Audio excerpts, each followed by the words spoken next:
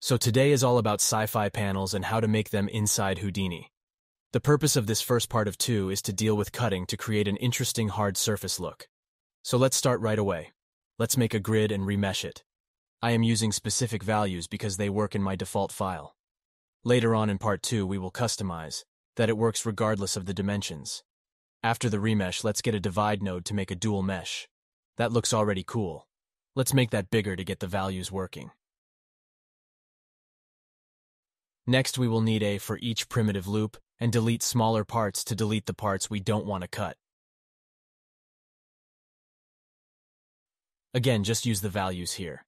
For debugging purposes, I use a blast where I get only a couple of prims. That way I can see immediately what's going on. Next, we need another for each primitives that will loop over each one of our prims. Afterwards, we get a for each number to decide how many times we want cuts to occur. Just put the for each primitives inside the for each number. In addition, the gather method should be changed to feedback at the end of each iteration and to fetch feedback at the start. The next step is to set up a deletion of small parts for each primitive. We need to do this first, so we stop cutting the prims if they are too small for us to cut. Copy that and invert the value if you want them in the end result. Then we need our main tool, the knife, which is also a cool Swedish electronic music duo, by the way. Basically, we will modify the position and direction of that knife to cut our primitives procedurally. We will position that node on the longest curve of our primitive. We will also make our own random position on that curve so we get a more interesting result. Let's merge them together and start with the position attribute. But first, let's make a null and connect it to the meta import node. We will make our random values based on a couple of seeds, so we will get a very unique random value on each cut we make. Go to the parameters interface and create a float channel. Maybe clean the rest like I did and move on with a convert line node to get our individual curves and measure them. I will also get a centroid extract for the direction later on. To return to the curves, we will only promote our maximum rest length, so that we will promote the longest rest length. We will make a new attribute.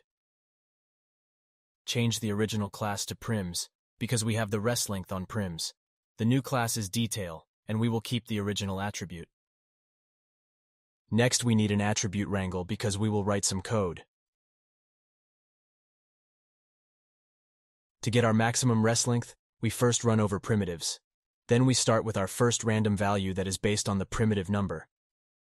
Actually, you can change that to @ptnum, because the prim number will always be 0 in that case. But let's leave that for now. Next, we compare the original rest length, and say if it is not equal to the max len, delete all other curves aka primitives.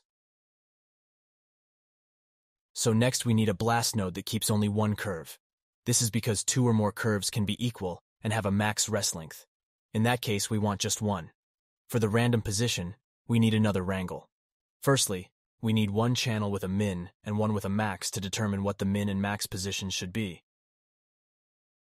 Because sometimes a random position is too close to a point, whether it is 0 or 1. At least we want to control that. Next, we need another channel where we will store all the seeds that we use for our random positions. We also need another seed where we can change the outcome and have more control over the cutting positions. Next, we need the positions of our points. We will use a lerp function to blend between these two positions. We'll use our ran pose for the mix bias.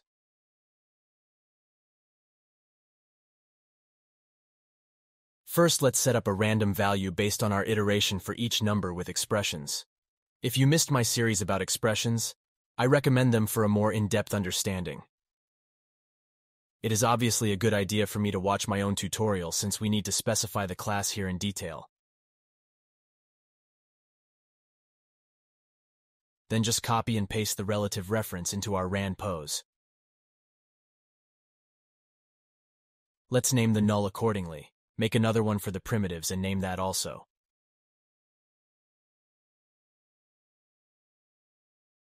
What I tend to do if I need to combine multiple values is create a transform node and park the attributes I need. This is so I can add multiple values to one channel. Otherwise, you would just change it to the current saved value, or you would have to write it all down, and that is, just don't. Let's copy them into the transform channels. Be careful when copying the first one. I copied the actual expression, and not the reference value. With Alt-E, we can expand that channel and write in a more efficient manner. So we start with our first seed of the count loop and put the rand function in. To make it easier to read, we can split the expression into rows below, and it will still work perfectly. Yeah, see, I need to change the copied value back to its reference. Now I can just copy and paste multiple expressions easily and add them together.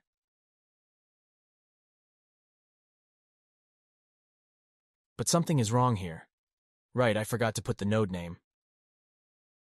Now everything works nicely. Just name the wrangle better and move on. To use our min and max inputs, we have to fit in the random values we get. Fit01 is perfect for that. It assumes that the processed values are already clamped between 0 and 1, and we just need to specify the new min and max outputs like that. We use our transform cheat like before.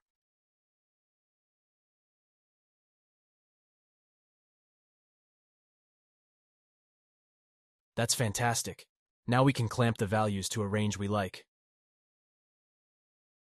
To illustrate better what we did, I added a point to that position. And I'm failing again here, of course. Just change the lerp values to pos1 and pos2, and let the wrangle run over detail to get only 1 point. Perfect. Our position is changing within our range of min and max. Now let's clean up our node, add an attribute to call it later, and delete the add point. Let's now take a look at the direction in which we'll cut. First, we need a polyframe to get some normals we can work with. And because it's so much fun, let's bring another attribute wrangle. I promise it will be the last one for this part. So basically, we need to rotate our normal in a specific direction, and we would like to have at least some control over how much the normal should rotate. To get the look we want, I stick with 45 and 90 degrees. In other words, we want to rotate 45 degree 50% of the time, and 90 degree the other 50%. Additionally, we need to specify the axis around which it will rotate. A float for 45 degrees, and one for 90 degrees. Next, we will need to create a random value that we will copy from our position with some changes, and a seed that we can control. So let's get started. But before that, we need normals on our centroid, and we can grab them from our primitive. Then we just copy them over instead of transferring them because we don't want to rely on the distance to our centroid. Now let's start writing. We make 4 vectors, 3 for the axis, and 1 up vector that we are likely to use for the dry. Probably it's redundant at this point. Doesn't matter. It will work. Trust me. Let's normalize the normal for x, normalize the up for y, and normalize the cross product of these two. If you don't know what a cross product is, I recommend watching some tutorials from Entagma, for instance. They have an excellent explanation. Perfect. Let's create the attributes directly so we can visualize them and see if everything works fine.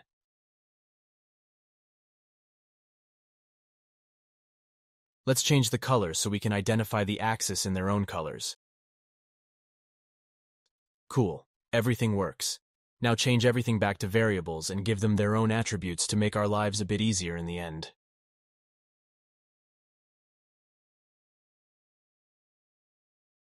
Now we need our degree channels. Oops, sorry for that. Next we need our rand direction channel.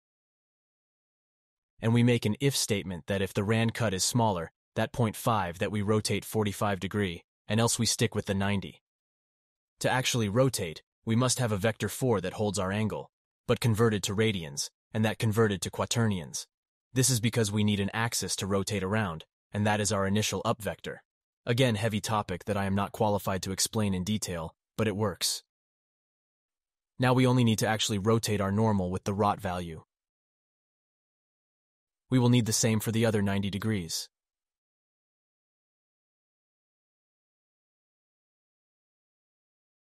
Only thing is to not change the 90 degrees and keep the 0 in that channel.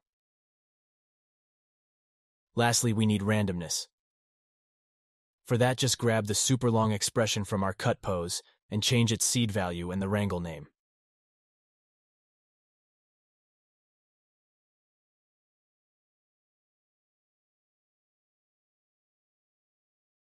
Done. Almost. So back to our knife node, we now only need to call our attributes that we made for the position and direction. Change the attribute element at the end, and repeat that for the direction as well.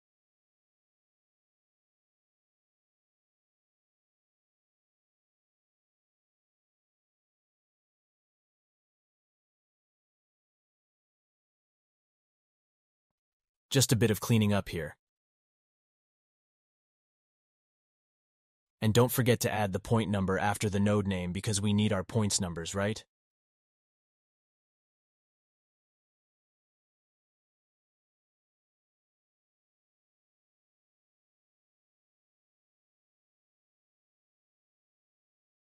And the final bit is to change that lovely angle from 90 to 0 to round this up.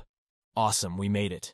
Now we can control the angle, direction, seed, everything, and have random cuts on each primitive.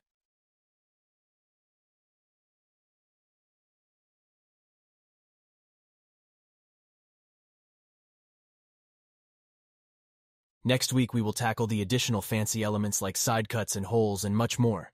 See you next time.